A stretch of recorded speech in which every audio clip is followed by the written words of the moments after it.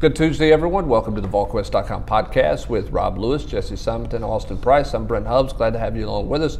Plenty to get to on this Tuesday installment of the podcast as Tennessee comes off a win against Mississippi State.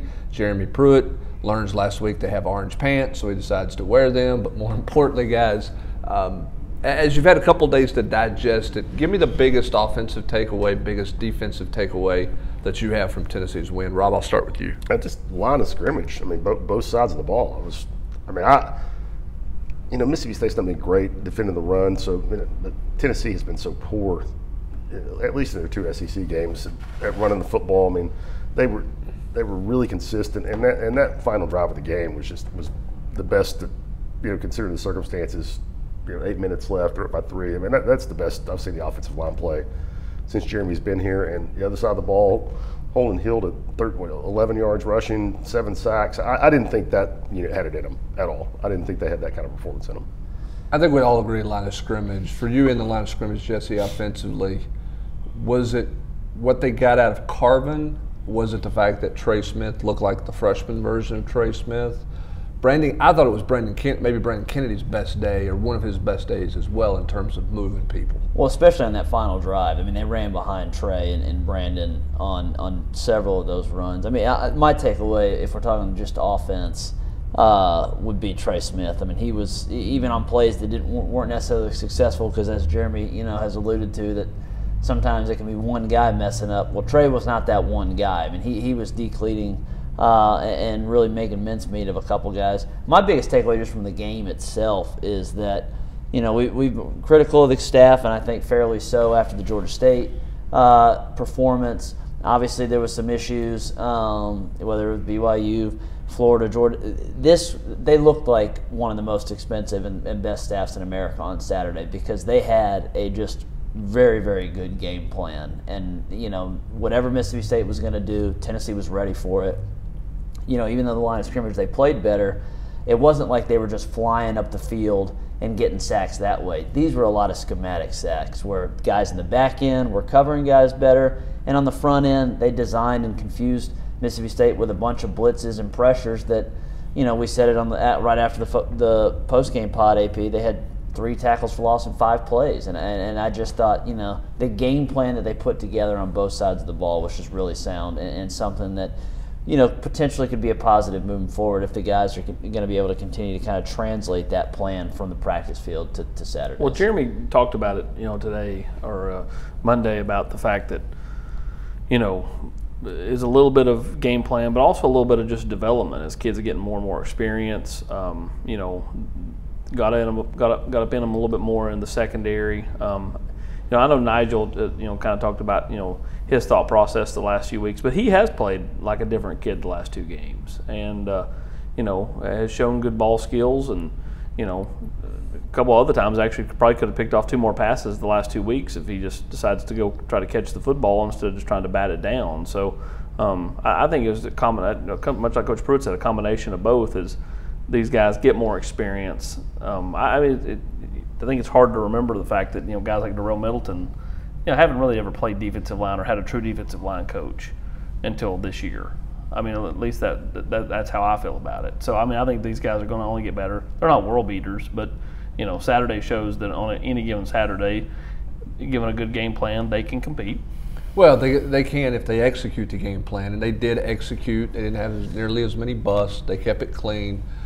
For me, maybe my biggest takeaway was the fact that Jim Chaney played to what he had that game, okay? Because the second half game plan was not the game plan he had going into the game when Maurer got hurt. Georgia State, they were going to be, hey, we're going to do what we do, and we're going to check, and we're going to be all this exotics, and we're going to go, do all these crazy things or whatever, and just, wing the ball all over the place and do that stuff. And I think it's taken him several weeks to kind of adjust to the identity that he has to work with. I thought in the second half, it was as good as he's called plays, even though it was conservative, because he had a lead. They played with a lead with the understanding that, hey, this is going to be a low-scoring game, and got out of their own way. Instead of saying, let's do what we do, let's do what you can do. And what you can do is we're going to ask Jared to throw it a couple times, not a whole lot. We're going to trust that we can run behind Trey Smith. Okay, they didn't line up and run it right a whole bunch. They ran right behind their best player and just kind of kept it simple and played to their strengths. And I don't know that through the first 5 or 6 games you could say this staff played to this team's strengths. They played more to their system and what they wanted to do as opposed to what they could do, at least in my opinion. So that's kind of my biggest takeaway after reviewing it, is I really liked what Chaney adjusted to in the second half, given the fact that he was handcuffed with what all he felt like he could do, and he played that way. And part of that was, he played to the fact that the defense, or that Mississippi State was kind of going uphill anyways. That that the way they were playing, that it was, could Mississippi State score more than 2 touchdowns against Tennessee's defense the way they were playing? Perhaps if Schrader had played the whole game, but the fact that he had basically Chaney just had to figure out how to bleed 30 minutes, and obviously the offense wasn't going to be on the field for that whole time. But that's what he did, and the 91-yard drive. I had in the review piece, there was 3 runs in a row on that drive that are probably as good as any 3 runs Tennessee's had since Pruitt got here, just in terms of guys getting a hat on a hat, the tailbacks hitting the right hole, the receivers actually blocking on the perimeter, and that's a positive sign. And now we'll see if they can start doing it, against the South Carolinas and the Kentuckys and the Missouris, the back half of the schedule. Robbie played for a 22-yard field goal in the third quarter. He played for the field goal. He didn't play for a touchdown there because he was in a long yardage situation. He didn't want to take a chance. 13-3, a 2-score lead. He felt like was enough for them to win the football game, and ultimately it was. And he played it that way. I think the only pass that Jarrett had beyond the line of scrimmage was the deep ball, which was a perfect pass, but was the deep ball to Keaton. He had one more that Jennings didn't catch. It went through his hands. Oh, yeah. He threw the ball vertical twice. Which wasn't a bad throw. No, but it was both of them were the only person who was going to catch it was Tennessee. Right. And he played, and I think part of that was because Jared was coming in cold, but he ran the ball 3 times right before halftime. When you for points. Yeah, just. Now I do quibble a little bit with that, and I put that in. That's a results first process deal, though. That if I'm Tennessee, I think looking back on that, there's a way to be conservative and not settle for a field goal that's 50 yards. If Ty Chandler doesn't slip, he might hit his head on the goalpost on the cutback because the middle of the field's open. He slipped and fell there. He's at least going to get 10 more yards and make that an easy field goal. I really think that was more about Jarrett coming in, for his first series. And they had butchered the end of the first half of essentially every game they played this year. But you're right. You flirted with almost not getting the field goal because you barely made the field goal there. Right. Because again, you saw it all across college football. Settling for, none of those field goals are given, and so I am curious if they maybe figure, hey, there's some other conservative plays that we can, perhaps get 5-7 yards instead of 2 and 3, because they did ultimately. He made the 50-yard kick, but that was a tough kick. Yeah, it was dicey, and they were extremely conservative at that point because Jared was cold, and I don't think they wanted to take a chance on turning the ball. They've been bad at the end of the half. Right. They really have been. They have struggled mightily there. Let's go back to the offensive line for a second, because I think this is kind of an interesting situation. Might not be a factor for this week, but I think is creeping in the next couple of weeks. Jameer Johnson's going to be back healthy. He's close to being healthy now. Maybe not this week. Maybe it's the South Carolina week. Riley Locklear is going to be back and is healthy. Trey Smith's playing his best ball at left guard. There's a thought among the staff that their best 5 would be Trey Smith at right guard, Jameer Johnson at left guard, with Wanye at left tackle, Darnell Wright, Brandon Kennedy. Do you even think about moving Trey Smith, flipping sides with him, given what you saw out of him against Mississippi State? How do you think they're going to play that moving forward with all the offensive line combinations that they've been playing with? You're sure more likely to do that than you are to try to even go down the road of playing Jameer at right guard. No, but the question is, does Jameer get on the field if you think he's one of his best? The only way he can get on the field is play the left side. Yeah. So he's got to play left guard. Do you, to quote, get your 5 most physical guys there, do you mess with the chemistry that clearly Wanye Morris and Trey Smith are developing, as Wanye talked about when he met the media this week, how comfortable he is beside Trey? Do you mess with that? I personally probably don't.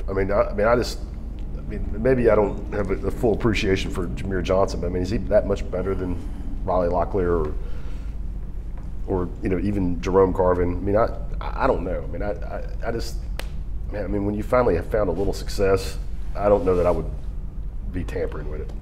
I tend to lean towards Rob because I think Wanye is getting better, and I think part of the reason why Wanye is improving is because he's got a little security blanket to his right. And they are still rotating at right tackle. I mean, right. Darnell's getting 2/3 of the reps, but Calvert's still getting, he's getting that other third. They're basically every third series, Calvert's kind of going in. I think he played 15 snaps on Saturday.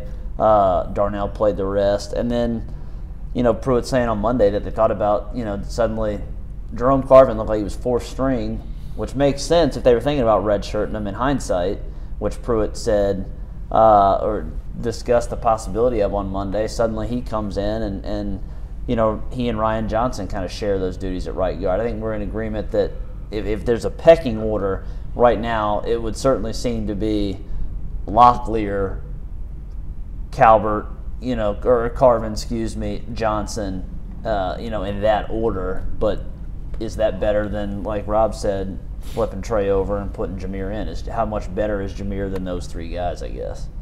Yeah, I just think that's an interesting dynamic because I do believe that they felt like their best five if they could have got them all healthy. If you feel like Trey does not take a step back, because he is starting to find a groove. I think Saturday was as well as he's played in a Tennessee uniform. Yeah, because he was not great against Georgia and Florida, but Saturday he was phenomenal. So he earned SEC Lineman of the Week. So if you don't feel like he's going to take a step back, then I would make the move because I do think Jameer's got a certain nastiness to him. But if you feel like Trey's going to take any step back at all, I think that's what it's all about. Yeah. I just don't know how tough it is to make that move.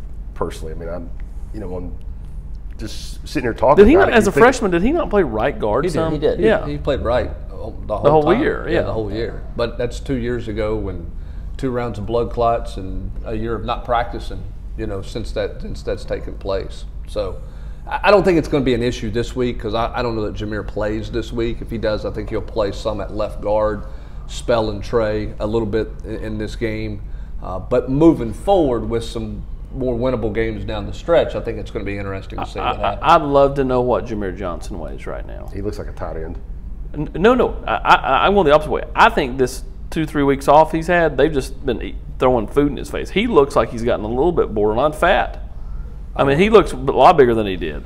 To me, he doesn't. See, I watched him out there in a skin-tight shirt on Saturday in warm-ups. You're in the box. I mean, fine. I mean, I put binoculars on him. He doesn't look like he weighs close to 300 pounds or 280 pounds. See, I think he does look over 280. See, I don't. I think he looks like 270 at best, 265. I don't think he's that much bigger than he was, personally. But, again, that's an interesting potential decision they have to make moving forward because here's a program that for the last 4 or 5 years has struggled to find 5, struggled to keep 5 healthy. If they can get through this week healthy, then they may have some interesting decisions to make because they've got some competition middle of the year, and decisions on who their best 5 and what their best 5 combination is, which is something they've not had to deal with for a long period of time. It's certainly been a while since they have been able to do that. How does over to the defensive side, how quickly can you crash course Crouch? I know he practiced some there last week. Clearly he can go find the ball in the run game. Clearly all their inside linebackers struggle with pass coverage. He really struggled with pass coverage, I thought, in the game, Jesse. And Alabama loves to cross. They love to cross people up in the middle of the field. Yeah, I don't think Tennessee doesn't have an answer there because Jeremy can throw out J.J. Peterson and Aaron Beasley and even talked about Solon Page. Page was the only guy they put on the field out of those 3 on Saturday in terms of defensive snaps, and it was at the end of the game when they were still trying to get a stop to make sure that Mississippi State couldn't score and get an onside kick or anything like that. So they clearly don't trust J.J. yet. I think Crouch is going to play a little bit. I wouldn't be surprised if. One of the interesting schematic things that Tennessee did Saturday against State to try to limit their RPO stuff was they went to that Rabbits dime package way more than they have all season. I had it in the notes. I'll have it in the PFF piece. Blakely played 13 snaps total against BYU, Florida, and Georgia. So 3 Power 5, independent major teams. 13 snaps, and he only plays in that dime package as that nose guard, nose tackle up front. They ran that package 14 times against Mississippi State. Now in various fronts, but in various looks, and I wonder, because that is a way that technically Toa has to be the only quote-unquote inside linebacker, because then you're just throwing out 4 edge rushers that are kind of lined up all over, where they would put Kayvon Bennett, Darrell Taylor, Crouch, and sometimes DeAndre Johnson all out there together. So I wonder if that's a potential avenue that they explore early in the first half. Pruitt said they got to find one thing to stop.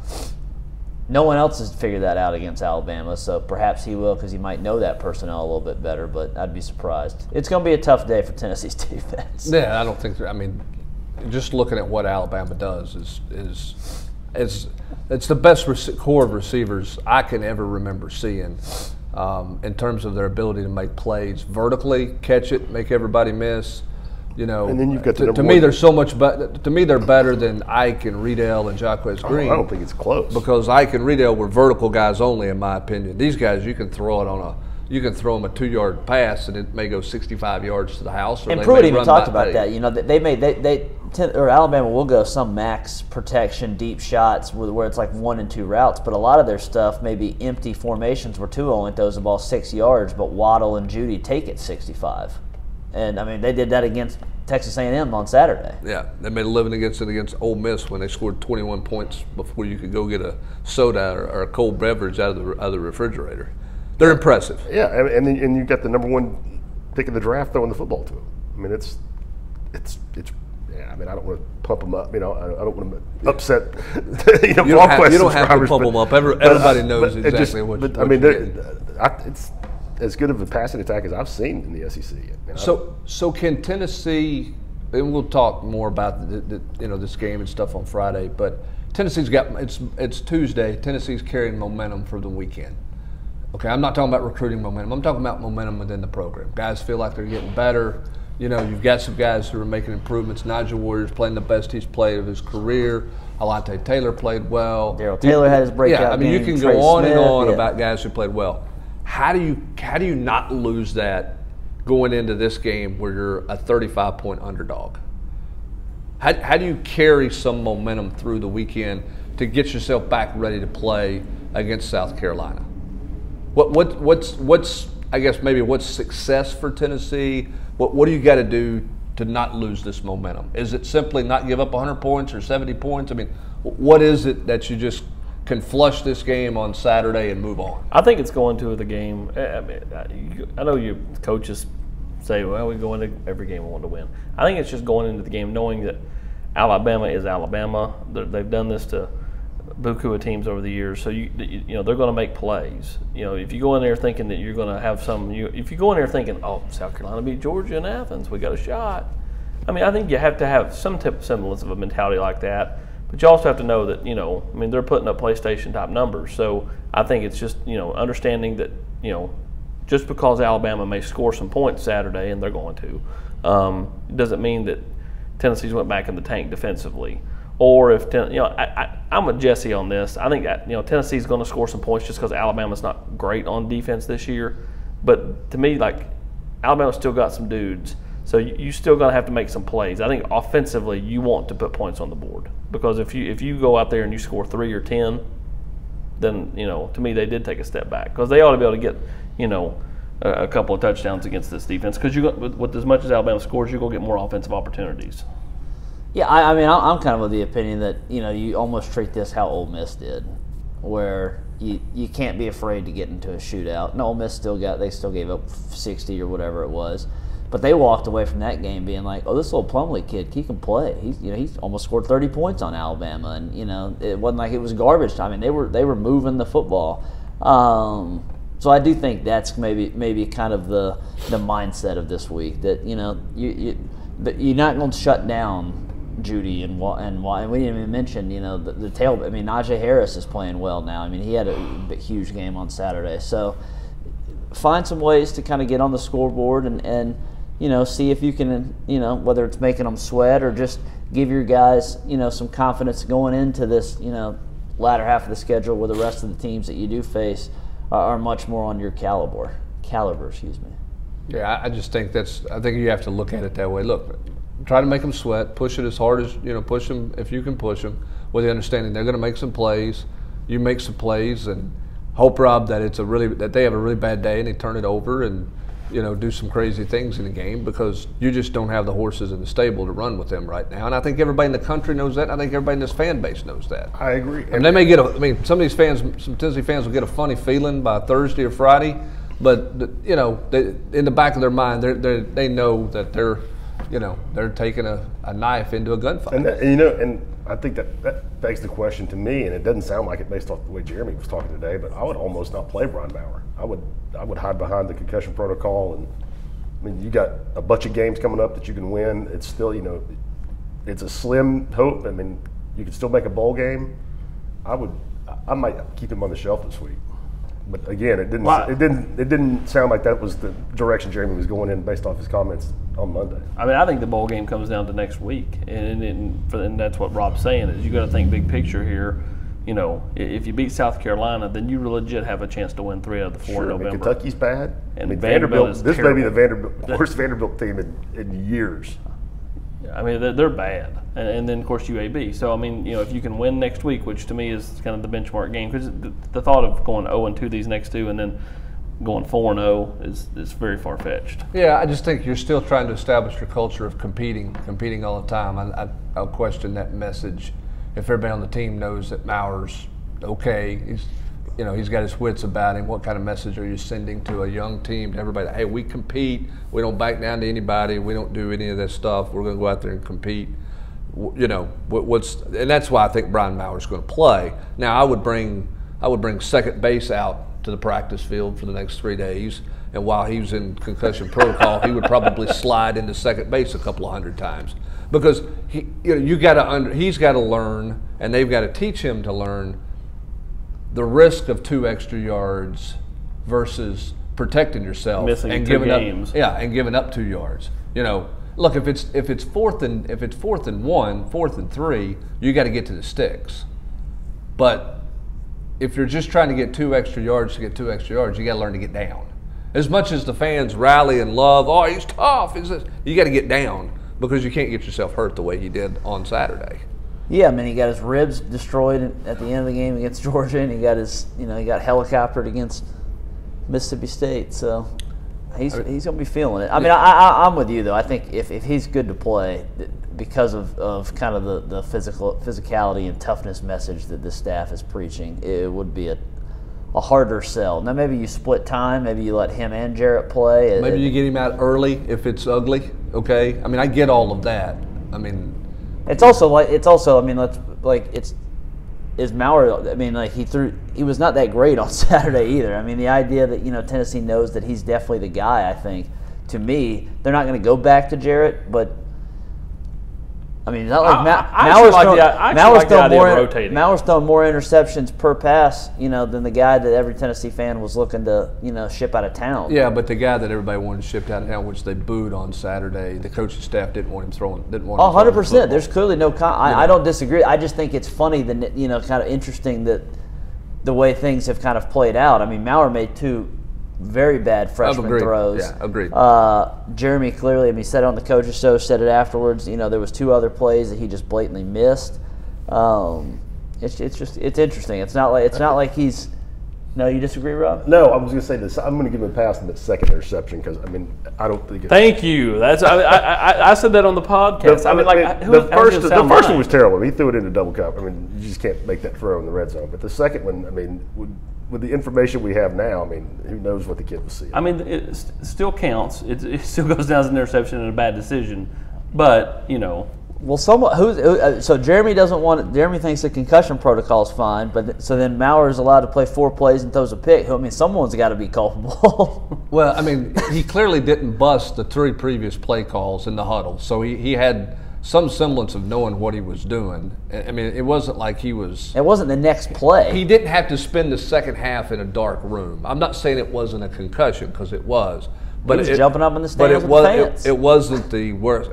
Bottom line is, you don't throw back across your body, off balance, into the end zone and give up points. And I think that's the point Jeremy Pruitt was making. Maybe he was not of sound mind there, But clearly everybody thought he was for the play call that was made there. And he's got to take care of the football better, period. And I think he's got to take care of himself, and he's got to take care of the football better to make because we all want to know what's his next growth.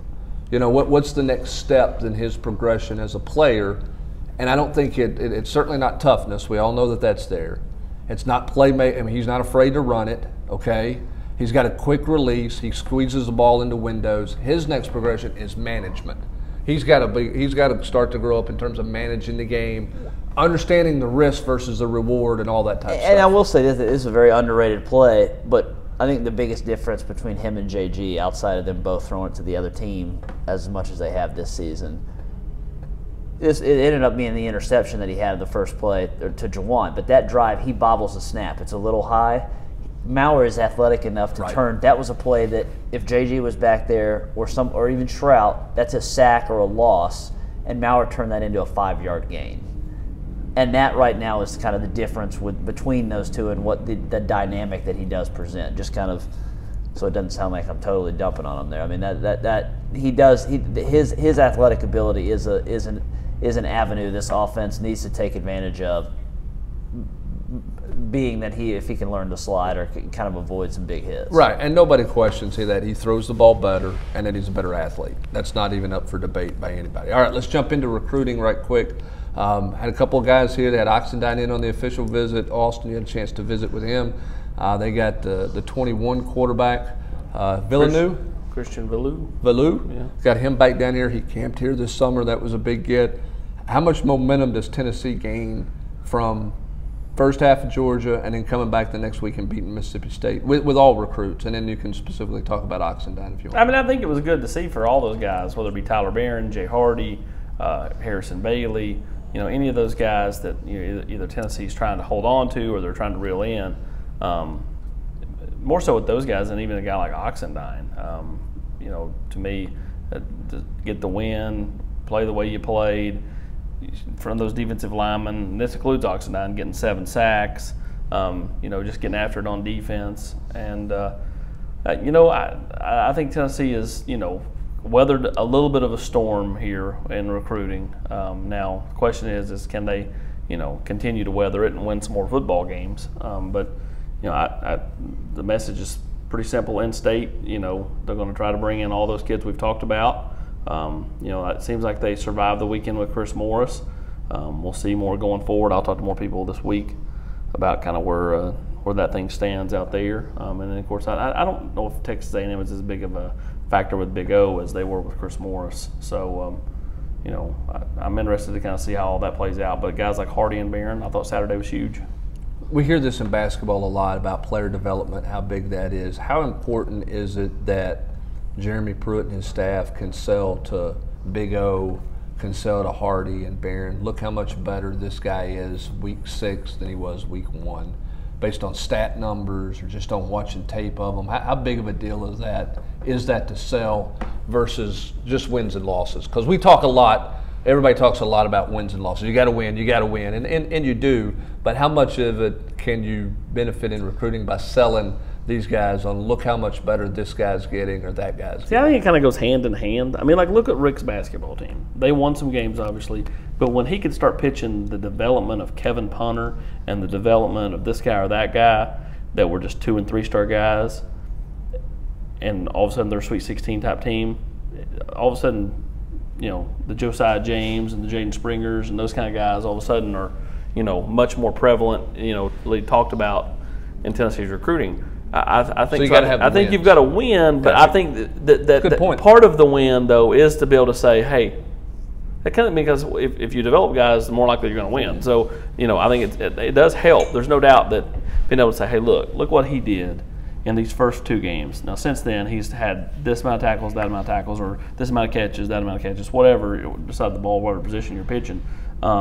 I do think the development thing is huge, just because kids do want to get developed. I mean, they want to take, say, okay, I know I've got talent, but I can be better. Who can get the most out of me? Well, and that's been a pitch that Jeremy Pruitt's made since he's been here. He's been very clear with guys, setting them down, and whether it's in the summertime or on a visit or wherever, saying, hey, here's your deficiencies. He's had no problem showing guys areas where he thinks that they've got to get better and moving forward. 4 o'clock start for South Carolina. Good for recruiting, bad for recruiting. Okay, no big deal. I don't think it hurts. I mean, it gives teams Better than noon. Yeah, I mean, it gives everybody a chance to get here. You know, that noon game was going to be, you know, if it had been noon, that, you know, getting Big O here for his official visit was going to be a thrill of a minute, because there is no direct flight from Memphis to Knoxville. So you've got to leave early out of Memphis, go to Atlanta or Charlotte, and then into Knoxville from there. So I do think that 4 o'clock helps dramatically. Okay. How in the world is there not a direct flight from Knoxville to Memphis? That's the craziest thing in the world. All right, let's jump to basketball right quick, Rob. Rick Barnes keeps bringing people in. He's, you know, where everybody's waiting on Jaden Springer, PJ Hall's coming in, and then they bring in Caldwell this past weekend. Springer's obviously got a spot in Tennessee, and you continue to feel like they're in a great spot with him. You made an interesting post on the message board, I thought, and it wasn't a suddenly PJ Hall's not a good player type deal, but it is, how does Caldwell fit into what Rick wants to do versus Hall? How do they manage? They're going to wait on Hall regardless, you think? I don't think they're going to wait forever, but I also think they're in a good spot where I think Cardwell is willing to wait for Tennessee. And he's visited Georgia, Miami, Vanderbilt, and he's got a UConn trip coming up. And I mean, I think he would, you know, he didn't come out and tell me this yesterday, but I think he would like to come to Tennessee. So I think he's willing to let things play out. And whereas PJ is not a slam dunk by any stretch of the imagination. I mean, Clemson is pulling out all the stops to, you know, lots of love. And you know, in-state, he's, you know, an hour or so away from campus. I mean, they're playing the in-state card hard, and that, you know, that's not a bad program. I mean, they're not going to, you know, ever be better than North Carolina or Duke, but they have been an NCAA tournament team under Brownell.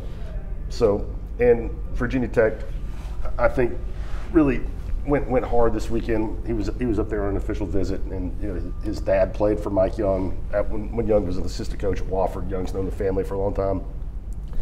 So, I mean, if you're Tennessee, I don't think you run the risk of losing Cardwell, is what I'm saying, just because you're waiting to see what PJ Hall is going to do, who is a far less certain proposition. Now, you know, I kind of wonder if, as I posted, if Cardwell wouldn't be a better fit, because Hall's a better player, but that's mostly because he's much more skilled offensively. 6'9", can shoot it, whereas Dylan is, you know, 6'11", 7 foot, and not really polished offensively, but plays hard, rebounds, defends. But you know, here's the other thing: PJ Hall's probably a 4-year player, and if you're reading anything that's coming out of the USA basketball event, Colorado Springs this weekend, Keon Johnson is probably a 1-year player now after this weekend. I mean, he blew people away. I mean, he's NBA scouts could attend the event. I talked with Eric Bossi yesterday. He told me that he thought Keon was one of the best 3 players there, and he had tons of NBA scouts coming up and talking to him about him. Like, based off just what happened this weekend, I mean, these things change a lot. But Keon Johnson, I saw a mock draft last night that was taking into account what happened in Colorado Springs this weekend. Keon was number 17. I mean, I think Springer is, Springer probably thinks he's one and done. I don't know. We'll have to see. I mean, Josiah James, I'll be stunned if he's here more than 2 years.